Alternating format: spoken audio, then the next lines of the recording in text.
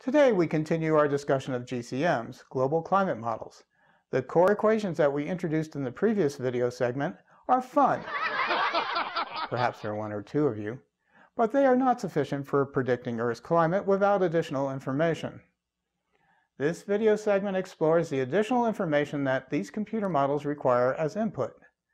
This information includes estimates of changes in the strength of forcing factors that influence climate. The major points of this segment are, number one, global climate models depend on estimates of future human greenhouse gas emissions.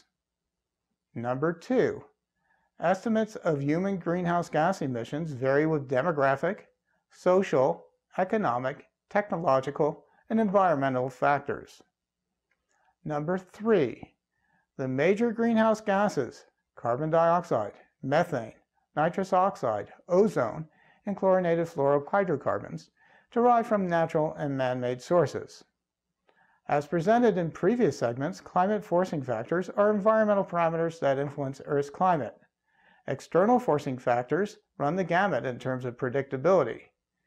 The orbital variations of obliquity, eccentricity, and precession follow patterns set by the law of gravity, and therefore should continue indefinitely. Sunspot numbers oscillate with an 11-year period.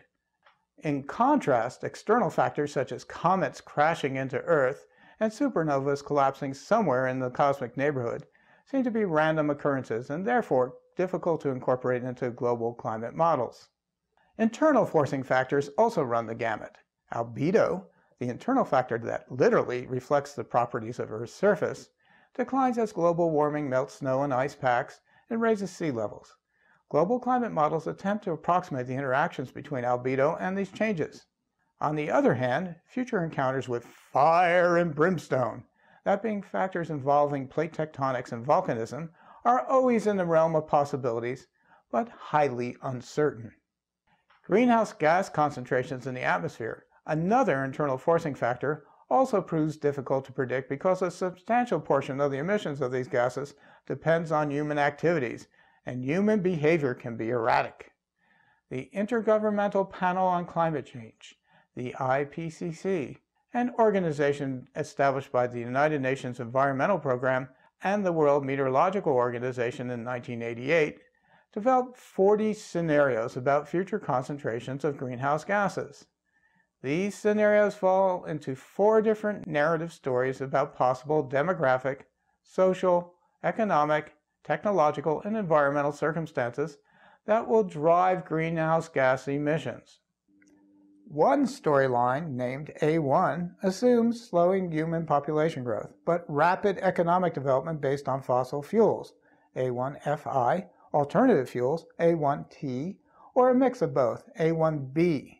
Another storyline, named A2, emphasizes a regional autonomy with sustained human population growth, fragmented economic development, and slow technological adoption.